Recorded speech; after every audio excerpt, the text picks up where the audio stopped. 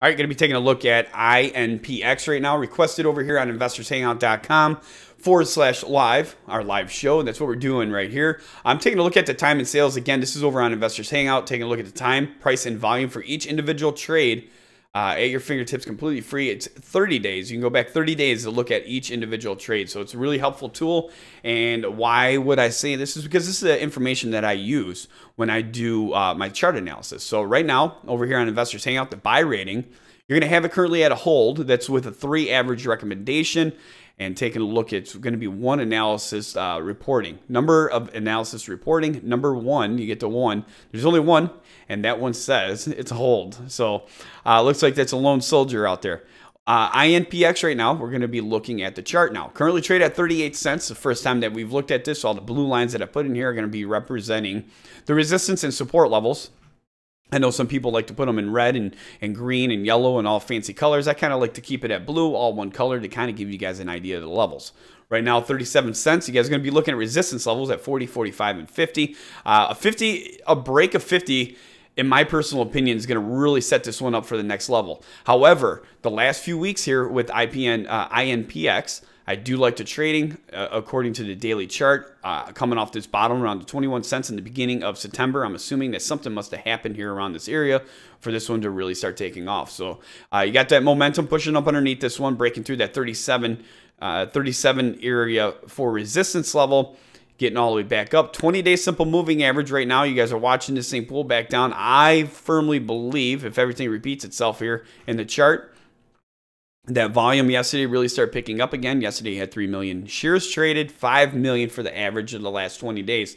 So definitely nice setup here. However, again, coming off that 20-day simple moving average, we're going to watch that momentum to push you through 40. You guys push through that 40. My personal opinion, 50, 45, and 50 will follow up fairly quick and hitting that pretty quick as well. So again, remember that 40 mark seems to be a roll here. Again, right here, here, and here. So you guys have a lot of times hitting that 40. Get back above it. Looking at the 20-day simple moving average at 33 does seem to be a solid support line, especially back over here on October 3rd.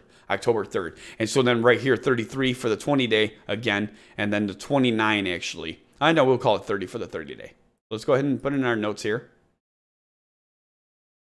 And that's going to be 10, 12, 37 cents current price. We're going to put resistance level at 40, 45, and 50. Support. Okay, the support right here is going to be 30. I'm going to put 37, even though that's where it's at right now. 33, and then on the 30 for the 30-day simple moving average, again, resistance 40, 45, and 50. Support 37, 33, and 30. Watch for the break of 40. Again, you guys break through that 40. I think 45 is going to come quick, and then 45 to 50 is going to come quick. And then right here, I'm going to put the must hold at 30.